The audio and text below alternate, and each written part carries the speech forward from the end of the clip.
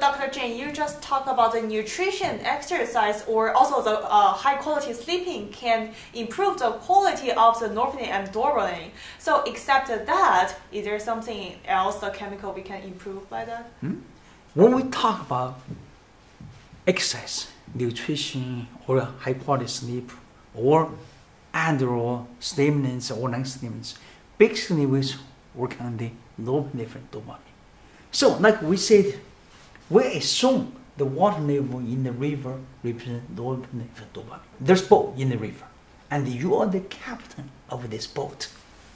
So, when you were on this boat, you want to use this boat actually to carry cargoes, passengers, as many as you can, as fast as you could. That's similar like we talk about this occupational performance. That's why many people come in to see psychiatrists want to improve their academic occupational performance. Or try to use this boat to teach others how to drive the boat. That's similar like people in the school to increase their academic performance. Or you don't have anything just for fun, entertainment. We call social interactions. Now you can see, as long as you have enough water in the river, the boat will be float above the river, not touch the bottom of the river. That will be enough. So you have more water, does not mean it can improve your performance. You just have enough water to make your boat floated. That will be enough. In order to include, you pass the passengers, cargoes, it depends on the size of the boat, how fast the boat can drive. That's decided your occupational performance. So in other words, if you want to increase your occupational performance, norepinephrine dopamine cannot help you too much. Norepinephrine dopamine, like the water in the river, only can help you maintain your performance about your baseline. Adderall, Strattera, or exercise, they really help you to prevent you from below your baseline. When you don't have enough of those chemicals, like the boat touch at the bottom of the river, of course they cannot move. That causes a huge problem. Similarly, when you don't have enough norepinephrine dopamine in your brain, you cannot pay attention. That definitely will dramatically decrease your capacity, decrease your functioning, and impair your occupational performance. But once you increase your norepinephrine dopamine to your baseline, then can improve your capacity, dramatically improve. But that's you only can help you to that degree. But many people argue why they feel better initially. It's because they feel the change, not just above or below the bar or the baseline. So actually, many people realize when they get better from bad to good, this difference is significant. But too many people, they have some delusional. They want to get it above the baseline. That will not be working. Why? It's because, like we just mentioned, you want to increase your capacity, performance, you have to increase the size of the boat or make the boat faster. That has nothing to do with the water. As long as water enough can flow in the boat. So you can see those things has nothing to do with norepinephrine dopamine.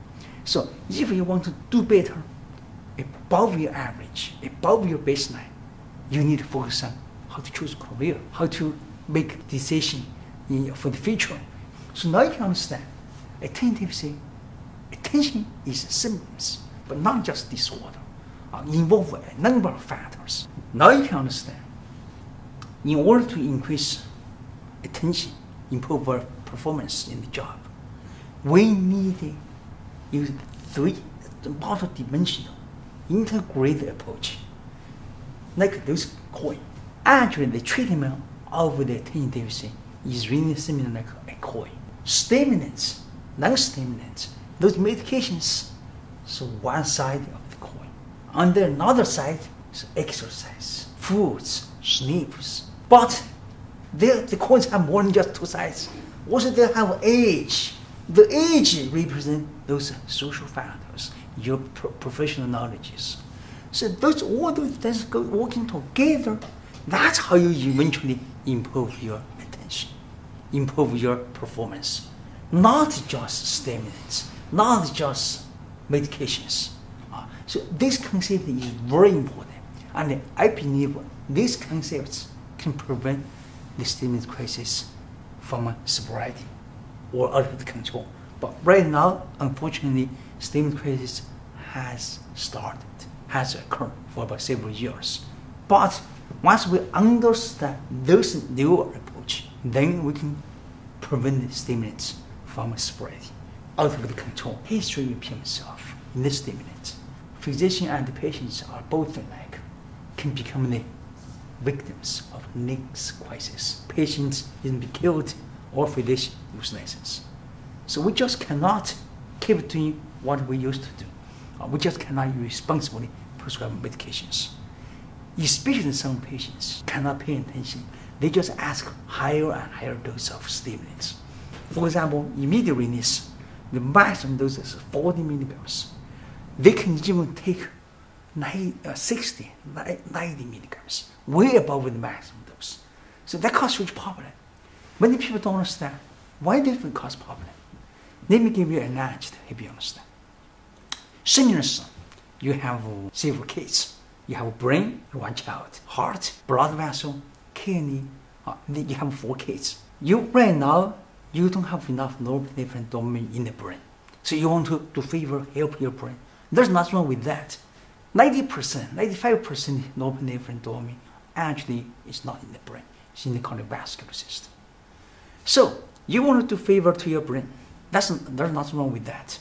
But then you will do harm, damage puncture your heart, cause heart disease, high blood pressure, even kidney failure. So similarly, you have 4 kids. You do one kid's favor, but you abuse another 3 kids. If you do favor to one kid, that's not a problem. But if you abuse another 3 kids, you will be getting into trouble, right? Similarly, Adderall. You want to help your brain. There's nothing wrong with that.